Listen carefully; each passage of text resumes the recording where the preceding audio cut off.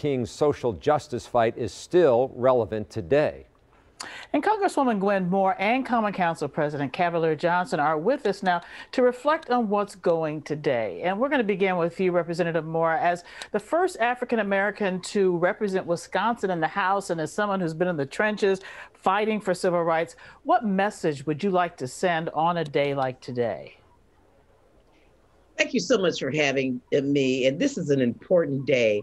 I happen to be of an age where I lived contemporaneously with Dr. King. But I think it's important to portray his values for generations current and future. The message that I would give to them are things that Dr. Martin Luther King said. He said that he recognized that that inequality, the inability to vote, lack of economic opportunity, racial discrimination, all these things militated against our having a more perfect union. And so the same sort of struggles that people experienced during the first Reconstruction and the second Reconstruction that the professor talked about when we were fighting for public accommodations for voting rights, those issues are front and center today. And it's incumbent upon every generation to fight for their rights. And so, whether you're 69 or 16, it's important to do that.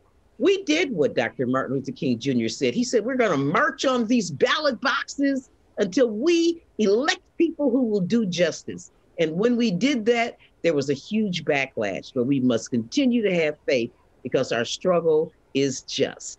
So, President Johnson, what about that? When we look at the disparities and we look at what's happening in Milwaukee, it's still one of the worst cities in America for African Americans. And when you see those disparities, they're not just numbers. These are real life facts for many people. What needs to be done? I know that's a broad question, so how would you narrow that?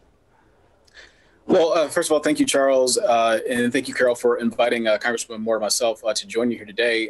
You're right. Milwaukee, unfortunately, continues to, year after year, top the list of the worst. Worst place in the country to raise a Black child, worst place in the country for the education achievement gap between Black students and white students. One of the worst places in the country if you're a person of color looking for work and having reliable public transportation access to places where you can get family support and jobs. Dr. King's message, one of his last speeches was about making sure that people had the opportunity to have just those things, access to quality family supporting work. In fact, the March on Washington was not just about racial justice. It was about equality. It was about jobs too. And so there's a lot of work that needs to be done. And we see that. You mentioned that a little bit. When we see people marching in the streets of Milwaukee today about racial injustice. So there's a lot of work that needs to be done yet, and we can get there, but we can't get there if we just turn around and not embrace new leadership, right? We have to make sure that we're always, striving to listen to people who have a different point of view. And we can't just outwardly reject something just because it doesn't fit your normal business of doing things. So that's what Dr. King represented. And that's what we got to embrace if we want to move, this thing forward for not just people of color, not just African Americans, but for all Americans. Well, Common Council President Cavalier Johnson and Congresswoman Gwen, we appreciate you being with us this afternoon and giving us your reflections. We wish we had more time to talk with you, but obviously it's very limited during this time. And still ahead,